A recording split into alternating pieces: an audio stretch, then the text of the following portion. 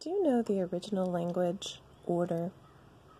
Well, anyway, it goes Heiroglyphs, Phoenician, Greek, Roman, Latin, Spanish, Italian, English.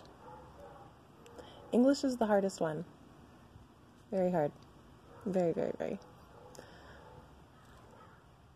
But if you ever get lost, go back to the hieroglyphs, to the symbols, to the pictures. They will never steer you wrong. The ancient gods were sounds, not even names. They were sounds and symbols. Did you know that? I didn't know that. Well, I learned today. So if you ever get lost, pictures, symbols, hieroglyphs. There were no vowels until Greek. So anything you see with a vowel in it, fake story. Fake, fake, fake. Ancient god names have consonants. And they are numbered, just like the pyramids of Giza.